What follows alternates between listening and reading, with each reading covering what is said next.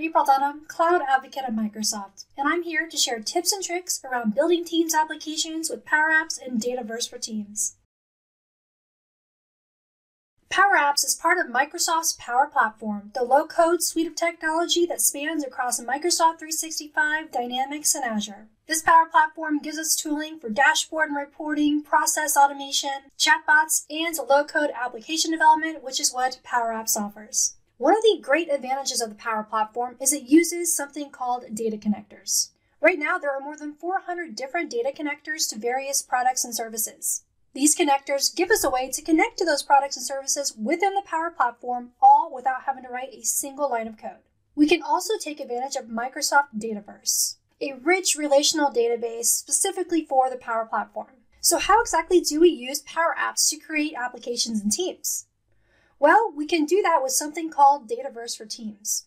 Dataverse for Teams brings the rich collaborative platform that Microsoft Teams offers with the low-code technology of Power Apps, Power Automate, and Power Virtual Agents.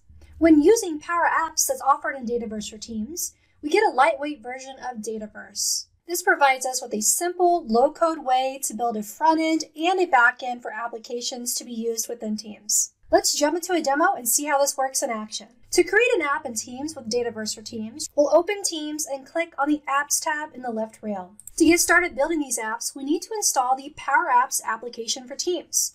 So we'll do a search up at the top for Power Apps. Click on the Power Apps application and click Add to add this as a personal application into your Teams environment. Now we're ready to start building apps with Dataverse for Teams. A great way to get started with this is to leverage one of the built-in templates. Dataverse for Teams is really good for team-specific or scenario-specific use cases. So we can see some good examples of the use cases for Dataverse for Teams by looking at these templates. We have employee ideas, inspection, issue reporting, bulletins, and milestones. We'll take a look at this employee ideas template so that you can get a feel for what an app built in Dataverse for Teams looks like. To install the application, click on the template, click Add to a Team, do a search for the team and the channel that you want to add the application in, then click Set up a tab. It'll prompt you and ask if you want to post to the channel about this new application being added, then click Save, and it will run through a quick setup process. What's going on behind the scenes here is it's actually creating a Power Platform environment that's associated with the team that we just selected. Environments are logical boundaries in the Power Platform where you can store your data. So now we'll have a brand new environment where we can store all of the different Power Apps, Power Virtual Agent bots, workflows, and tables associated with our Dataverse for Teams applications. And it looks like this Employee Ideas Power App has been successfully installed. So now all we have to do is click Allow to allow this application to connect to Office 365 users and Microsoft Teams connectors. And you'll see we have a fully functioning application built inside of Power Apps within Dataverse for Teams, and it looks just like a native Teams application. We can see different campaigns that we want to get feedback and ideas from our employees and see what things are added. We can even upvote the ideas that we like. If we go back to the Power Apps application inside of Microsoft Teams, we can see under Recent Apps we now have that Employee Ideas application deployed. We can also create brand new applications from scratch by clicking the New App button. Similar to what we did with the template, we need to select a team to store this application in. So I'll select HR again and click Create. This will open up the Power Apps editor inside of Dataverse for Teams so that we can create a brand new application.